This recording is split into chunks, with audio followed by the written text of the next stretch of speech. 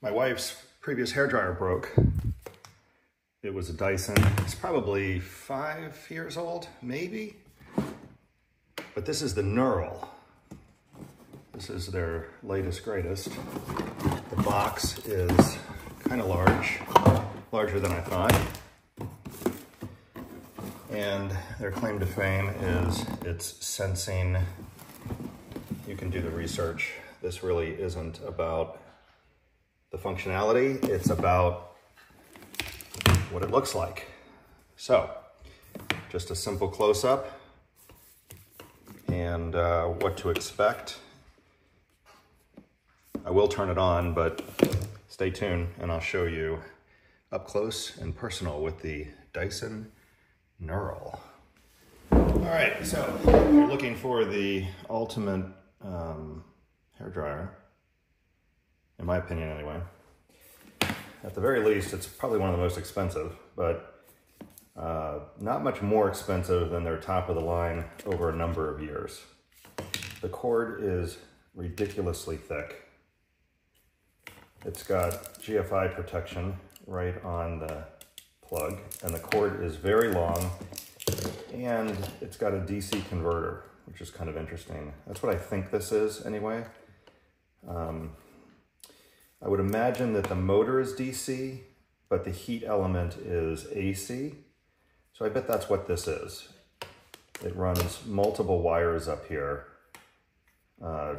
AC and DC, once it makes it past this point. I bet that's what they've done. And that's why it's so thick. It's not thick because it's handling an enormous amount of amps. Even though it does, it's probably because of that AC-DC feature. But it still has the filter in the bottom here, and it is still not the greatest connection. And what I mean by that is this is an opportunity for it to break. Let's see, where the heck do you line it up? There we go. Nope. See what I mean? There we go. So because your hand is constantly pressing on here, this has broken in the past. This is improved. Very heavy duty. I know I said this was just a close-up, but here I am giving you my opinion. But anyway, one more observation is how ridiculously strong this is. You can twist it, but holy cow, that magnet is strong, and all the other components have the same. And it has an interesting design because there's a sensor in here that measures the distance between your hair and the dryer and constantly adjusts the heat. So let's get to the close-up. Try to stay in focus here. Very thick, very soft, pliable. You already saw this. This is like a plasticky ceramic kind of feel. It's definitely plastic, but it's just powder coated with something to make it feel, you know, it's what you would expect, typical matte finish. This button is just a press button, and then on and off. Doesn't really have a significant click, just on and off. And then you've got these buttons here. This one adjusts the fan speed. Stop it, stop it. Got a little dog here that you can check out. So these buttons are kind of interesting. You can check out Lacey on her Legato Romagnolo playlist, which I'll put a link in for.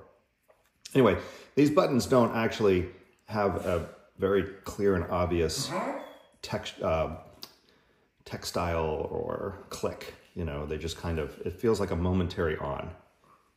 So you can't even hear a click. This one, more clicky.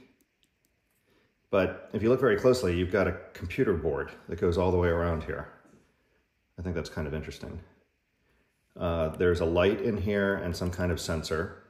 It's not just a clear pass-through like their old units, but the size is basically the same.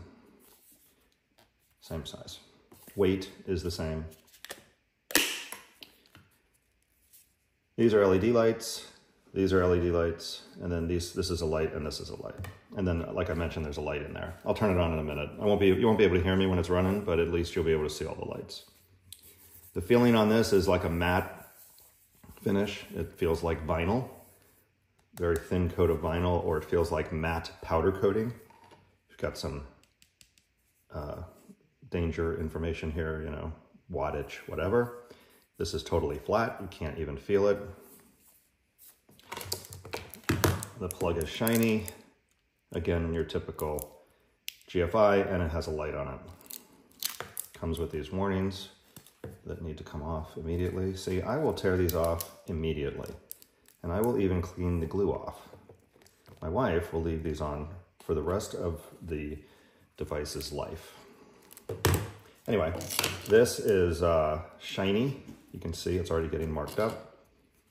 And very lightweight, shockingly lightweight. You would expect it to be heavier.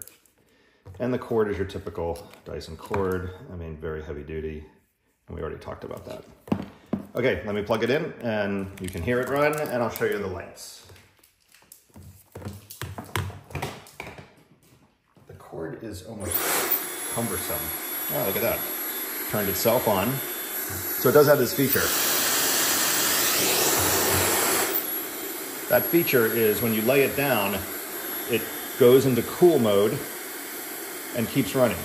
When you pick it up, it goes into whatever setting you have it on, and the heat comes on. I think if you go like this, so that actually, I'll put it down so you can hear me. That actually hurts my hand, but because it stays hot, but you can see. So if that's super hot, now it's cooler. Ow, now it's cooler. I should use like a, hold on. Let me get a towel. And it's designed to not burn your hair, I guess. There we go. Cooler, hotter. Cooler, hotter.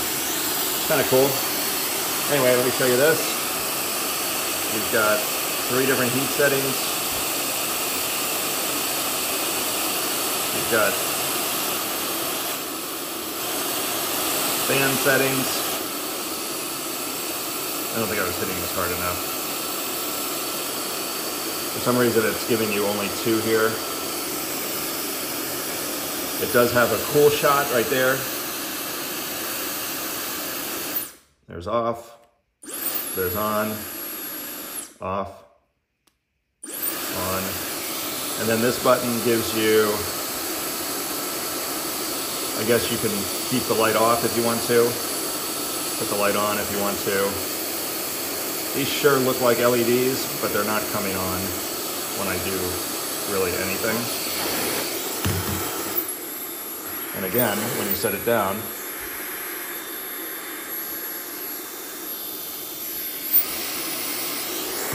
so if you're, whoop, stop it. If you're really sneaky, it doesn't know you picked it up.